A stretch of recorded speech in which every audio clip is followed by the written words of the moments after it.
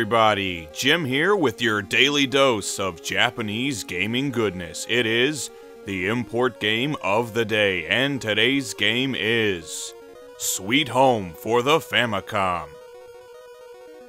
This is a 1989 release that was developed and published by Capcom, and it's actually a movie license title that was released around the same time as the movie of the same name that was directed by famed Japanese horror writer-director Kiyoshi Kurosawa. It tells the story of a documentary crew who go to a creepy old mansion to film a story about the restoration of a long-neglected fresco painting collection when they become trapped inside with vengeful spirits and grotesque monsters. This game is essentially the precursor to the survival horror genre. In fact, Resident Evil was originally envisioned as a remake of Sweet Home, but a Famicom survival horror game obviously isn't going to have much in common with its PlayStation counterpart, but instead it plays more like a JRPG with some experimental survival horror elements.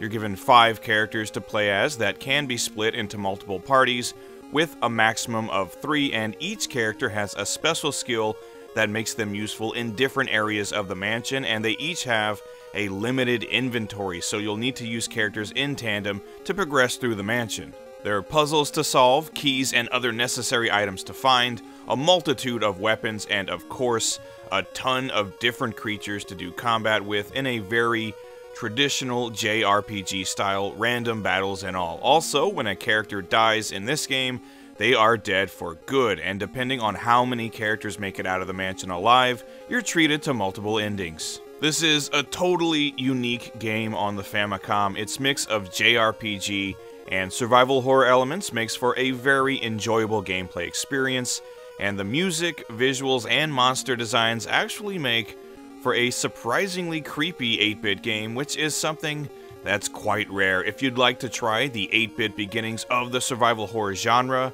Sweet Home is waiting for you.